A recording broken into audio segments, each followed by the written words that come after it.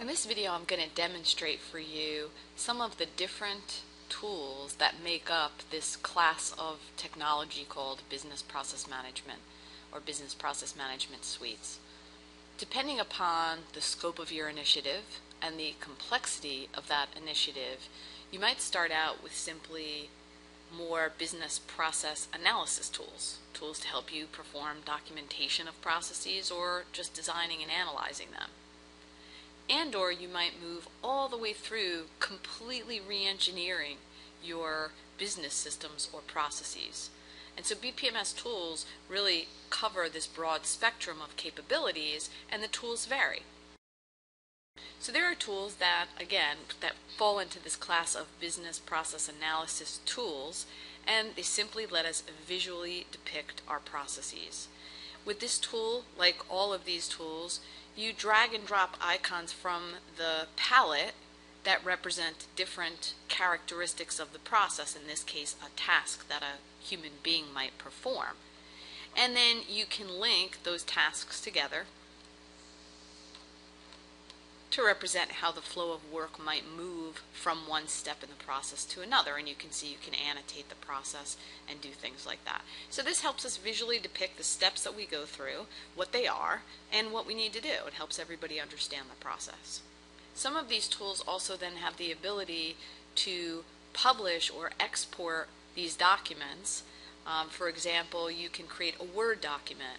So if I wanted to produce a policy from this process flow diagram, for example, some tools allow you then to actually export it into Microsoft Word. So at each step in the flow, you can add attributes, such as the name of the step, what is done at this step, maybe who performs it, and other information, and then produce a document.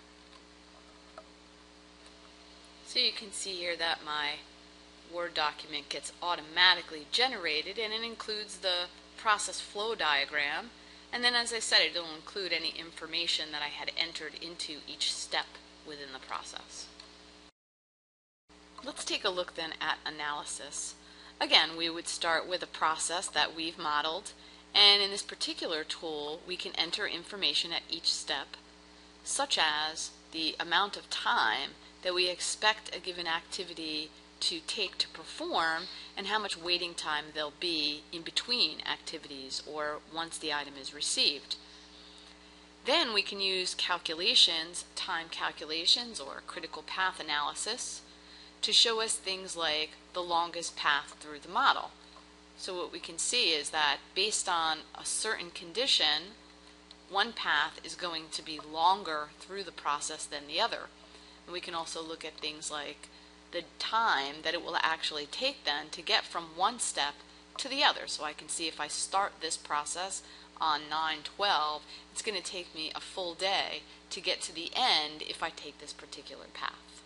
How does this help me from a business standpoint? Well, if I'm going to establish a turnaround time or a service level for a process, by being able to project that based on the way the current process is working, it'll tell me whether or not, for example, that's achievable, and what kinds of things might I need to do to change the process in order to achieve that particular service level or turnaround time. Other types of tools provide full simulation. Again, with simulation tools, we start out with a model of our process, and in this case we enter data or information. Things like resources would be one type of thing. How many resources and what type of resources do we have to perform a given step?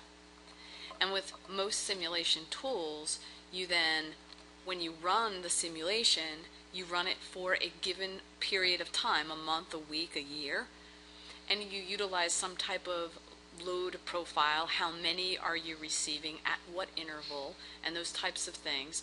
And once you run the simulation, the simulator can show you a bunch of statistical reports, but in addition it can also show you where bottlenecks are potentially forming. So some will actually show you the visual flow of work, and you can then begin to see where the bottlenecks occur in the process.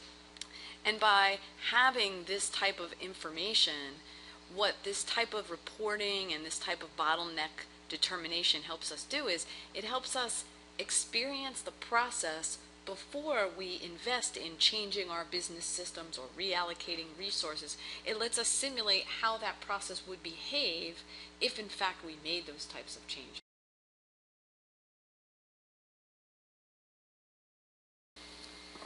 This concludes part 1 of our video. In the next video, I'll transition from BPA tools to the broader spectrum of BPMS tools.